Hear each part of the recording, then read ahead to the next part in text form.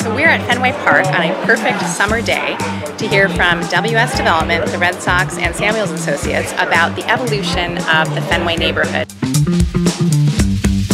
We're excited to provide an overview of the project, both the buildings and the built environment that we're planning, but also the public realm improvements and a lot of the landscape and streetscape improvements that we're planning.